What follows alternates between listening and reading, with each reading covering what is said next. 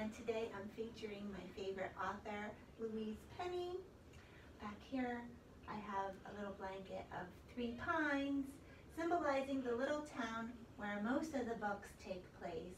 But the book I have today is called A Rule Against Murder. And this book actually takes place in Manoir Belachaz, a fancy manor in the middle of nowhere. And then there is a murder mystery.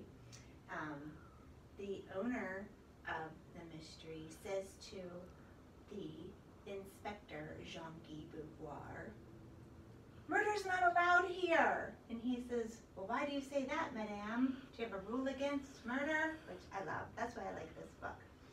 They all take place in Quebec, in Canada.